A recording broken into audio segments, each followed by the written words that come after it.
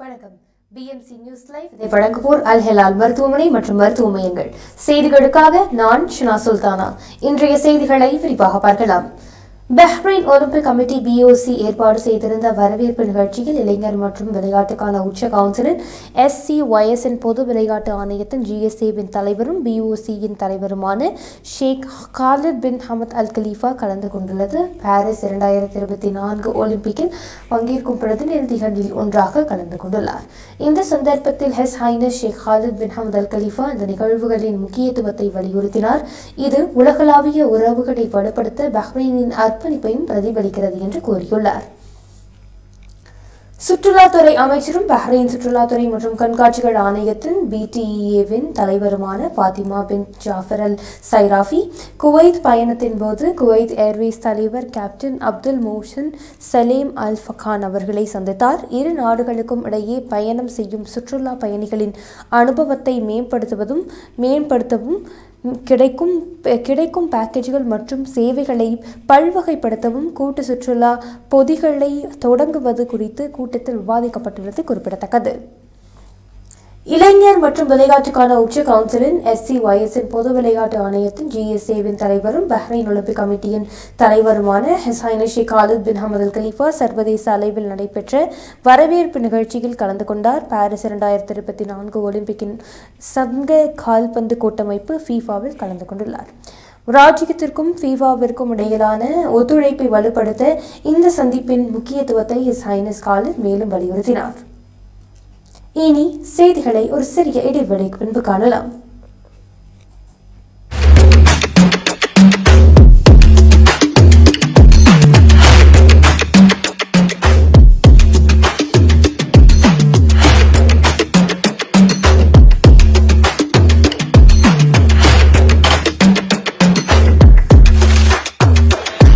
All your favorite products under one roof in Bahrain.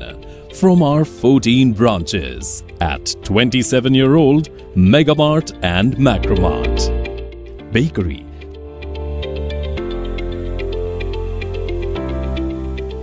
fresh meat and fish,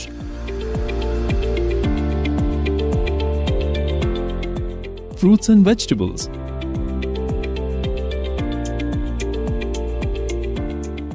sweets and snacks, ready-to-eat foods,